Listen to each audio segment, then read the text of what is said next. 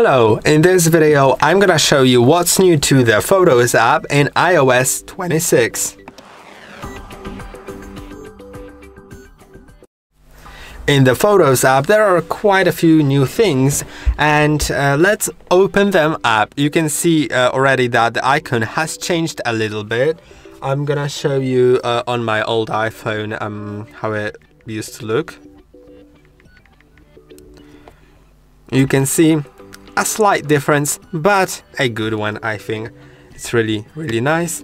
Now let's go to the Photos app, and you can see that there is indeed a difference. Maybe let me put those phones side by side. Of course they want to airdrop, but you can still zoom in, zoom out to have a different grid size. Of course that's like very normal, but in iOS 18 the gallery app was rearranged, and I know that not all of the people liked it, and I'm all in with them. I really get that. You can see it's all on one page. Here you have the library. Then below the library you have everything else, and you can of course customize everything here, so you can like remove the memories or trips or something else, like as you can see here. But this was the layout, just one page basically. Here you have two pages: the library, which is just your library of all photos you have, or collections, and this is like the bottom side of the old Photos. Not so old, because it was only in iOS 18. In 17 it was different, because like I think that from iOS 7 all the way up to iOS 17 the gallery layout didn't change. Then in iOS 18 it was changed a lot, and now just a slight change to set the library in a different tab. I think it makes a lot of sense now. And feel free to also click on reorder once you have the iOS 26 on your device. You can see you can reorder those, or I don't know if you can delete those. I think that you were able to do that here on the old version.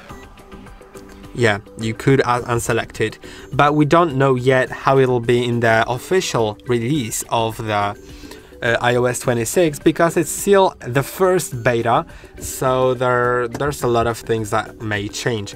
Also, you might have noticed in the library there is this button which lets you sorting either by date captured or by recently added.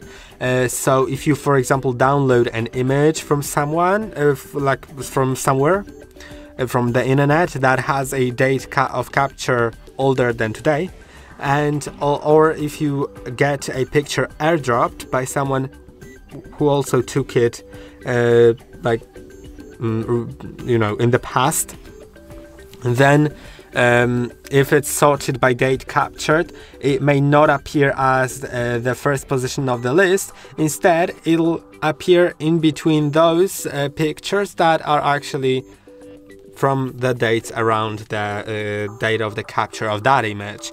But if you set it to the recently added, then if someone airdrops you a picture, it doesn't matter when the picture was taken, it'll always be as the newest picture. So I prefer that, honestly. You can also filter things here, and you can also see view options like zoom in, aspect ratio, grid. So yeah, that's this thing. Then you can also show or hide screenshots. That's great, and shared with you. You can also see the glass design, of course. I really like this design, honestly. Then you can also basically click on three dots here to change the views here. It's also great, I think. And I hope that this video was interesting. Let me know in the comments down below what do you think about this new Photos app, and see you in the next one. There also are a few other videos on the channel about the iOS 26, so feel free to watch those as well.